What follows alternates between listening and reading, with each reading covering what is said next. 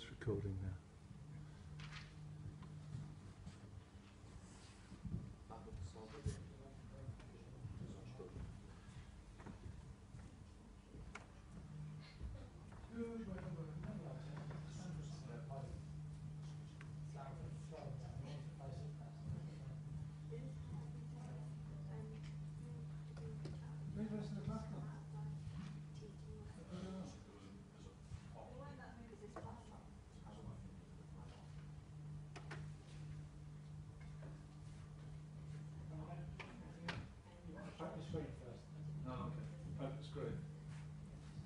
Ladies and gents, I'm sure a few more will drift in the next 5 minutes or so. You can sort of glare at them for their tardiness when it comes to timekeeping.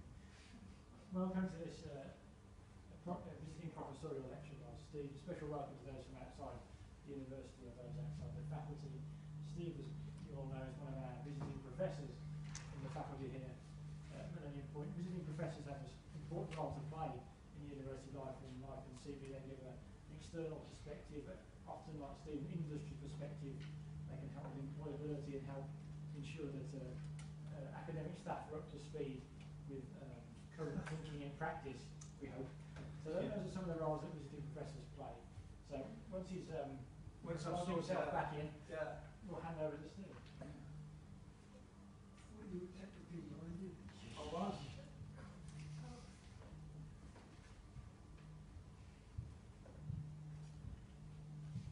There we go. Right, so I put my wallet away. Do you mind if I take my jacket off, please? Because this is going to be a bit warm. Well, just for me, anyway. Okay, thank you for coming along. For those of you who have come to listen to me go on for about 40 minutes, I hope. The lecture I'm going to give, I started to write about a month or so ago and tried to bring in some elements of where data is going and how it's all fitting into the world of architecture. And I originally said, well, what will I call it? Where will the data take us seems to be quite apt, because at the moment we have virtually no idea. And then I started to think about it, and I started to look at other titles, and the one that seemed apt to me was The Times They Are Changing, a poem of Bob Dylan. And I looked at it and I thought, yeah, that's probably right, because although the first one is a poem of Bob Dylan, the second one is, or the original statement, was really a question we should be asking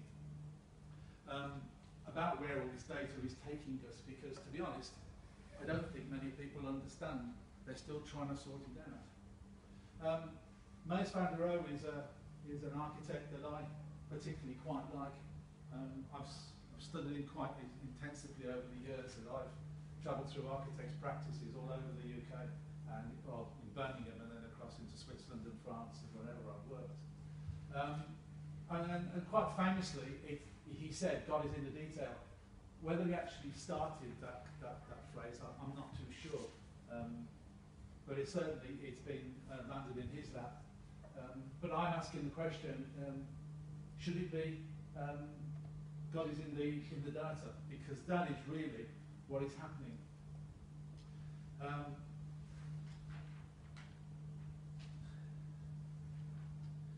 But first, a little history about myself.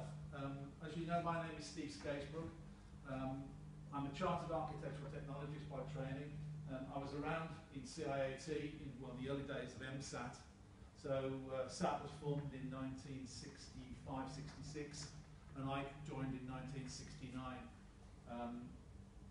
I started life at an architect's practice called Ken Norton, and many people didn't particularly like him. Which was probably underestimated. Yeah, I was pretty rather nice to him. But he was a good architect, and he taught me an awful lot in the years that I worked there. I was a young guy from school, and I was a junior in the office. And as a junior, I had to do everything. And I learned an awful lot with Ken. Not just him, but the staff in the office who were instrumental in teaching me a lot of the standards I now hold quite true. But And it's that word again, you'll hear me say it many, many times. As we worked away at the board, I think there were many things that we just did not appreciate that were going to happen in my career. It just did not seem possible. For those of you quite interested in what's on the screen, I might come back to this later, that's actually the Titanic, or the Belfast Shipyard drawing office. And it's still there. I was there a couple of years back at the Titanic experience. And that drawing office, much the same, is there. The desks aren't there, but the hall itself is still there. And they're promising to redo it, but as yet they haven't done it. But at this point I was drawing on the flat 2D screen. Can I say that? The answer is probably yes, because it was. It was a flat board. And I was drawing details in 2D, in pen, ink, and anything else that I was asked to do. In fact, I'm probably one of the last of the technicians that are around these days who actually used watercolour and drawing up elevations and just putting a bit of watercolour on the bottom of them to lift them up. And another thing that Ken taught me. But it's this area here, CAD, that suddenly came up. And one of the things that I keep looking at is that the first days that I started out, I joined a practice called Brian Bannister, who was an architect in Greenfield Crescent. And he was into Vectorworks, or was it then Minicad? Minicad was unique, and that it was a Mac product, so it was one of the few CAD programs that actually worked on Mac. But it had data. And so this was one of the first times that we started to see data being added into drawing. We didn't do it very often because we're still using drawing techniques that I learned in a 2D environment. And we're just putting it onto a CAD machine. It made things slightly quicker. For those of you who've never worked on a drawing board, mistakes were costly and time-consuming because you had to scratch them off with a razor blade and then redraw them in again. It took a long time. You could spend maybe a week or so drawing something onto the toe that needed to be changed, which meant you spent 2 or 3 days scratching it out and then redrawing it again. So it was this time that we started to develop the idea of CAD and take it on from 2D into the 3D environment. And again, I was still with Vectorworks at this stage. And Vectorworks suddenly went at about version 11 or 12 into the 3D era. And it was this point we started to hang data on it in a more sensible way. And people started to ban the word BIM around. And it depends on who you're talking to, whether it's building information modelling or building information management, or even these days, British information management. I'm hearing that one come up time and time again. But the use of this was still harping back onto the old days of 2D drawing. 2D drawing is something that you have to experience because it gets so into you, you can't get out of it. Even when you go onto the CAD machine, you're still thinking in 2D. And that's progressed in our environment as we go through to the client, because we see clients now who cannot understand 3D. And they're pushing the idea that why do they have to spend all this money in a 3D environment when for 1,000 years we've still been using 2D. They don't understand this.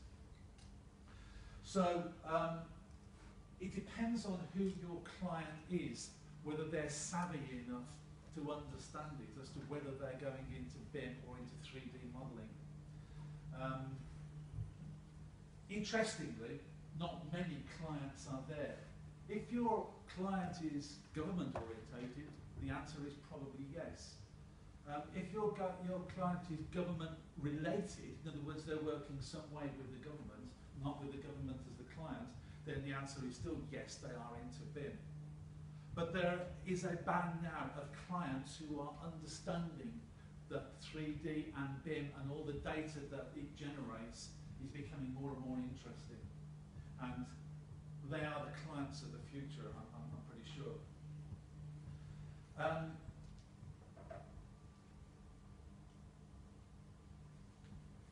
we're also seeing new ideas come up, and that is the idea of 3D models in PDF. That hasn't taken off as yet, and we're talking about IFC and COBE files as being the main generation of data from the drawings that we generate across into the contractor.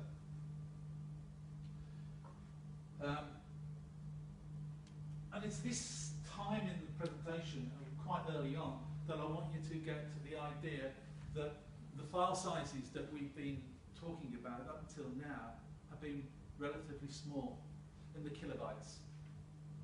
But as soon as we entered this realm of data, 3D drawing, and the volume of information we're hanging on it, we're starting to see files increase enormously. I have to look at my notes every now to try and keep myself on track. So this idea of data was suddenly becoming a problem in our industry, and I'll go on to this in a little while as to how we handled this. But up to this point, Google came on and were a lifesaver for many practices, because their Gmail account suddenly gave you 10 megabytes of file attachment that would allow a practice to work. And it was enough to allow you to send files quite easily across the email system.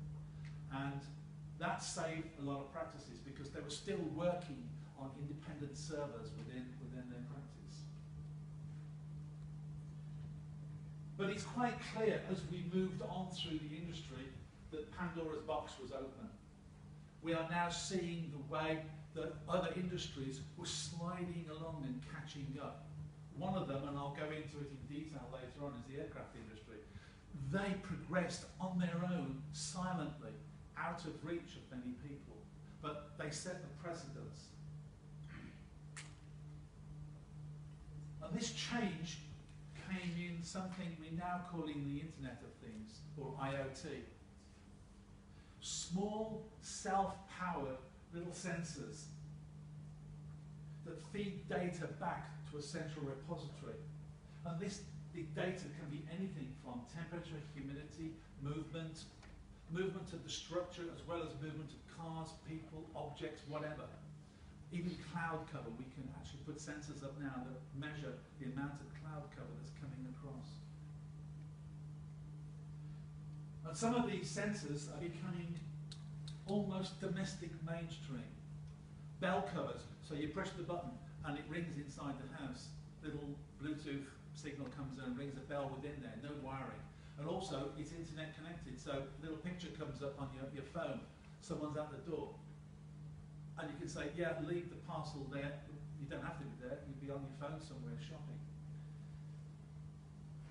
And the growth of these objects is becoming exponential. They're suddenly becoming everywhere. We've expanded now from the domestic side out, and these sensors are becoming everywhere. I've got them in my house where we're looking at small little objects in the hall that measure the temperature inside and outside quite easily. And it's just a 20 quid device. They are not expensive any longer.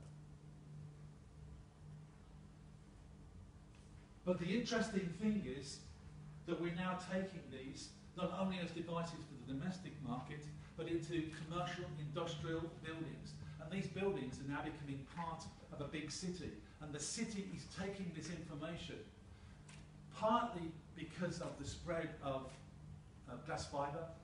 So the internet is now being spread across the city, and the cities are becoming smart. It's a word I don't like to use because the cities aren't smart. They're just becoming data aware, and algorithms, which I'll talk about in depth, are becoming more and more the item that is now powering this smart city scenario.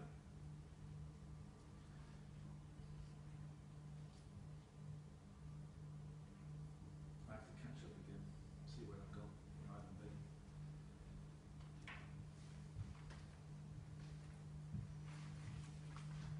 So,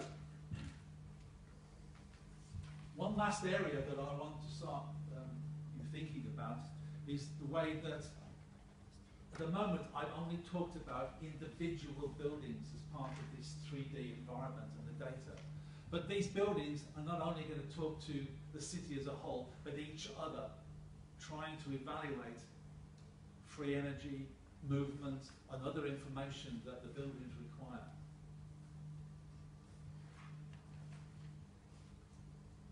That's a smart city. Okay, this is the one area that suddenly it dawned on me that we have quite an interesting problem going on, and that is data convergence specialists. These are the people that we're now seeing arriving. They call them BIM specialists now, but I think that word is going to die, simply because of the amount of information they're going to have to start to deal with, as well as the building environment. And I quite like the idea of calling them data conversion specialists.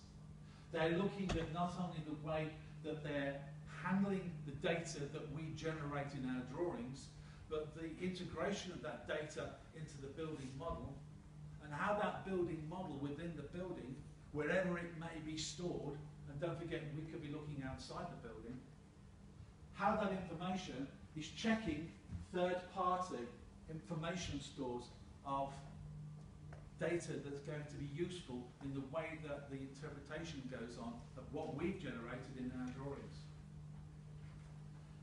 And now we are really getting into big data size. We are talking incredibly big amounts of data.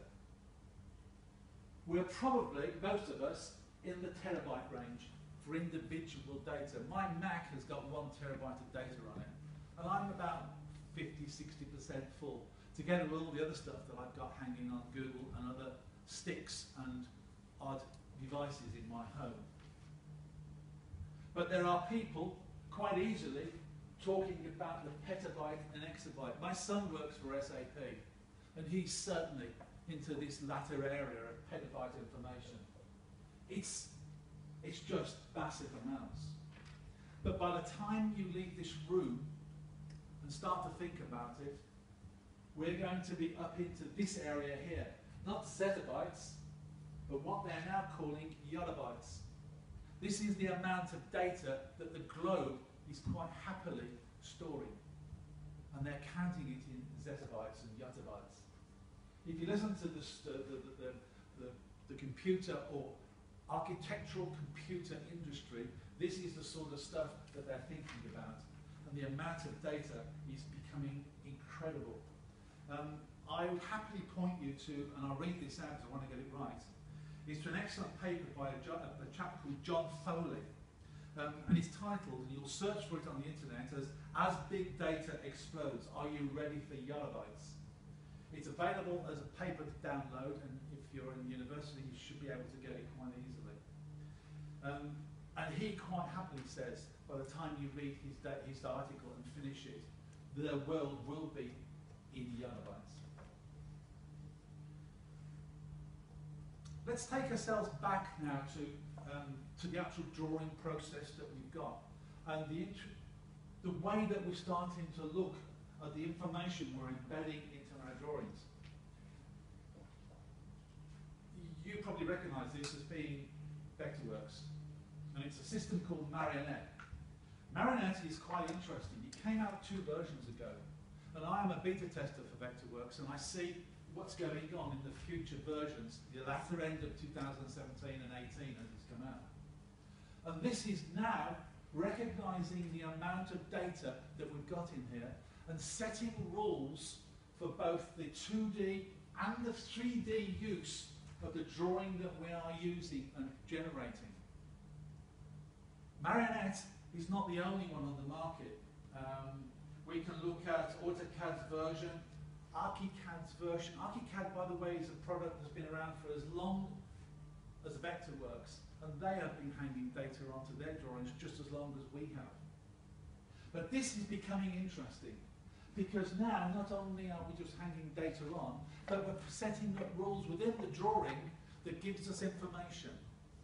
At present, Marionette doesn't extend beyond the drawing itself. But I can assure you, and in fact I know so, that they are extending this out into the outside world. As you export the IFC file, or actually use their own system to export, you're going to take a lot of this scripting language with it, which will assist the model as it evolves outside of the drawing office.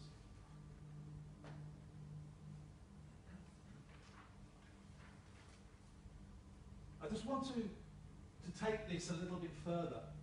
I sit on a group called Heritage, it's BIM for Heritage. And BIM for Heritage is looking at older buildings.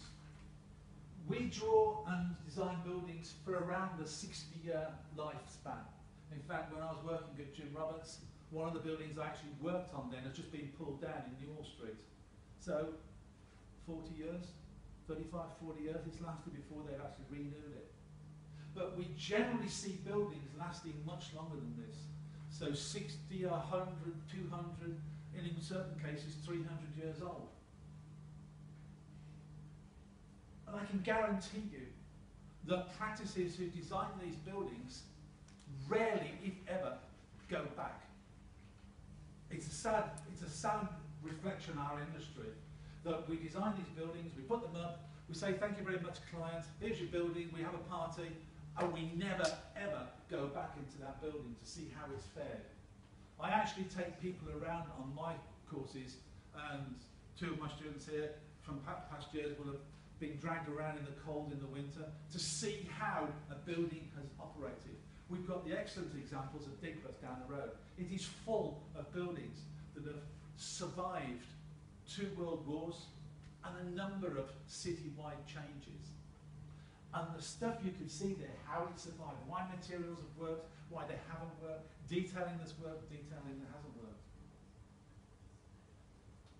But data suddenly gives us a whole new aspect of working with a building in terms of how it might work before we've let it out to the client, and how it will work later on as we put sensors into the building to feed information back. And that is the key to this statement, in that this scripting language could now take the language of the outside world and bring it back in again.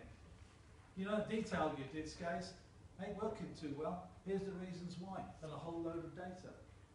We can even use these scripting languages now to go out into the outside world and say, I want to use this material. How much information is out there about its use? Feed me back in. Give me the stuff.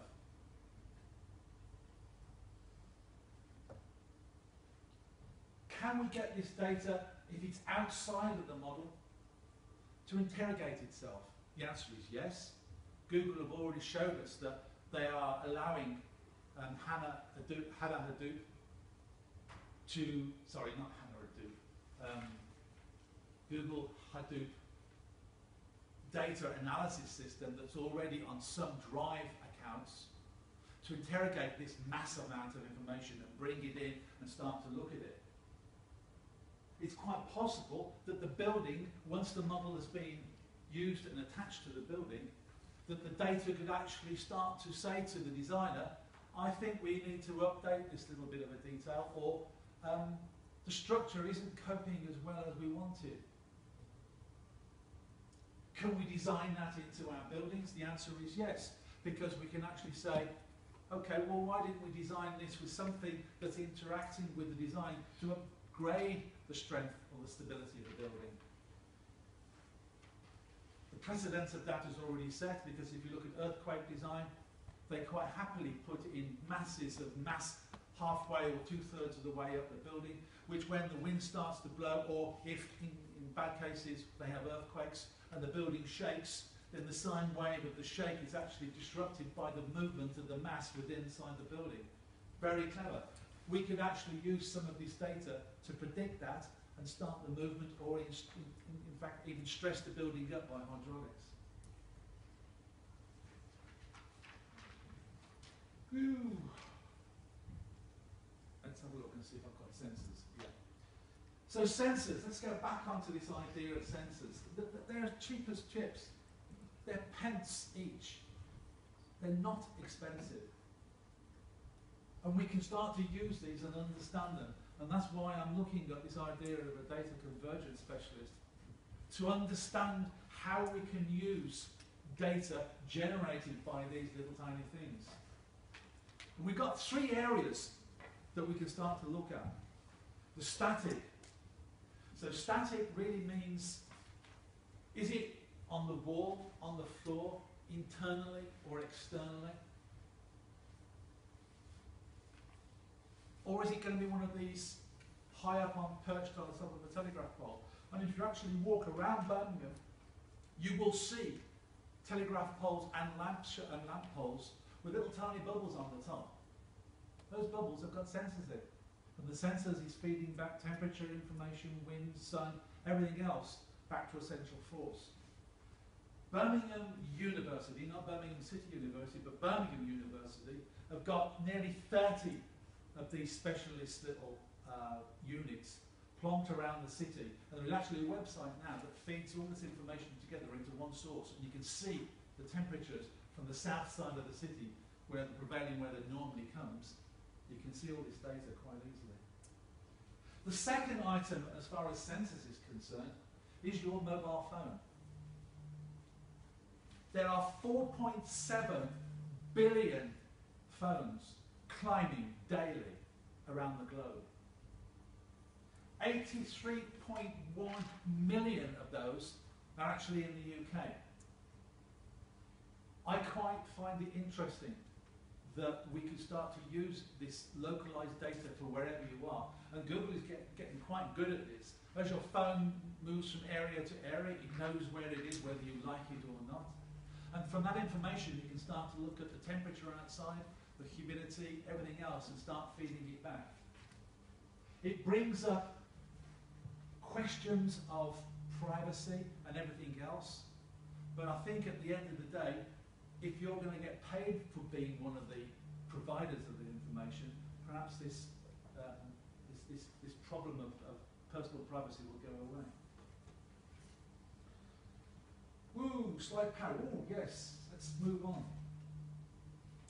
This is a technology, and one of the questions that David and I have talked about quite often is, well, if I'm going to put these sensors in, how do I get at the sensor that's going to be deep inside the construction? Because we've scattered it in, it's there. I can't get at it without putting major restoration, taking the wall apart, taking the sensor out, replacing it, putting it back. There's a system out there now, and this has been proved that it works. And it's a way of taking the ambient energy in the atmosphere and collecting it and using that to burst the information out. It's called backscatter technology, for those of you who want to look at it. And there are a couple of good videos on YouTube that show how this works. But backscatter technology is there, and it is generating information quite happily. And it'll do this for a couple of 100 years.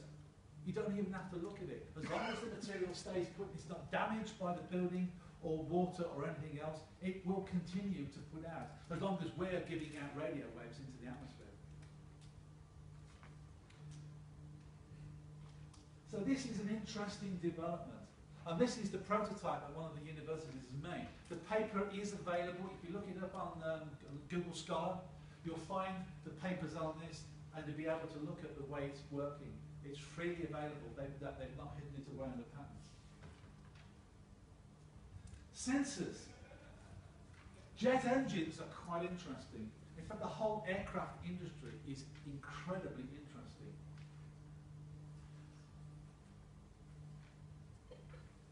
One engine has got 5,000 plus sensors scattered around it. No big deal, you say. Very interesting. But those 5,000 sensors are imparting live information from the engine as it's running in the sky to the central area. And in fact, one of our new lecturers is from Derby University, and he went in there and saw planes around the world on this big screen. When you touch the screen, and the information for those engines is live on the screen. If the engine is going wrong, or it is in need of service or anything, it flags it on the screen, and by the time that engine has landed, there's a crew there with all the specialist equipment to change, do, repair, whatever. So the aircraft is back in the sky in minimal time. Don't forget, if it's on the ground, it's not earning money. And this is serious money. So they get it round, turn it, shove it back up into the air as quickly as possible. This is interesting. 5,000 sensors, and I'll read this just to make sure I get it right. That's about 10 gigabytes of information from one engine. Add the plane as a whole with 2 engines and a backup at the back somewhere, then you're talking in excess of 2 terabytes per second channeling out of this engine into a central control tower that's understanding all this. And look at that as far as all the planes around the world are doing. And each of the aircraft manufacturers, Boeing, Pratt & Whitney, and all the others, are all doing exactly the same. They've nailed this item of sensor down to a very fine degree. And the precedent is set. They know how to do it, and we should be looking at them to get the information in. I just want to quickly go back onto the way that we're looking at data. And Google and the others are nothing in comparison to Amazon. The amount of data stored that they hold is immense. I can't even find out how much they've got. But all the pundits on the marketplace are saying that Amazon, with all their information stores, is bigger than many of the other big service providers out there, Google and the others.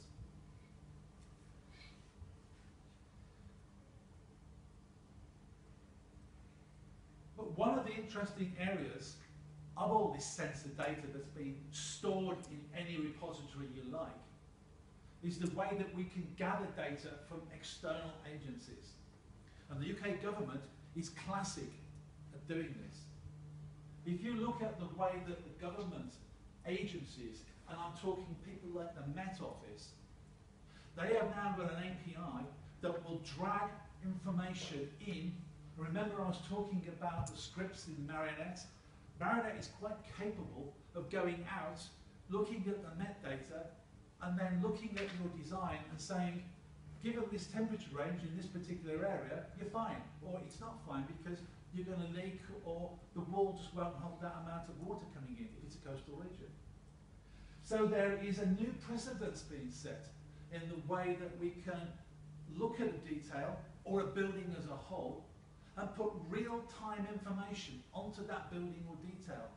And that real-time information is coming from the external agencies who are there. I don't know whether I think on the Met Office you actually pay for it, but it's not a huge amount if you're a big practice, Foster's, AA, or one of the other big practices. They should be able to afford this sort of data coming in. Ooh, where else do I go for this? Loads of places. Okay, the one thing that we need to start looking at is the API, that's the Application Program Interface. So at the moment, I don't know, and I've not been told, if Vectorworks is actually going into this direction. But from conversations I've had with some of the technical directors there, they know of it and are working on it. So I expect to see this coming out quite soon. But there are other people now coming onto the bandwagon as far as data is concerned. They're understanding that we can start to look at the amount of data, and they're collecting this information and they are ready to feed it out at cost. So not only do we go to government agencies, but we can go to the private agencies, and they are now feeding data